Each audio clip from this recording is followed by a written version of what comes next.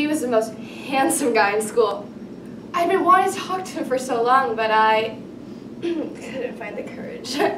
When I saw him in the hall the other day, I finally decided it was time. I walked right up to him and asked if he wanted to hang out sometime. He said we had chemistry. I agreed with him. Yes, chemistry.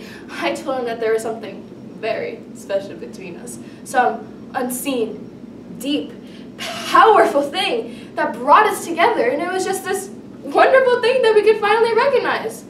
It was just like it was meant to be, like it was written in the stars, that we really had this unique chemistry between us.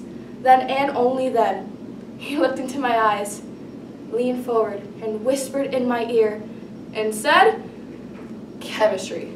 We have Chemistry 101 in 3 minutes, so get your books and let's go.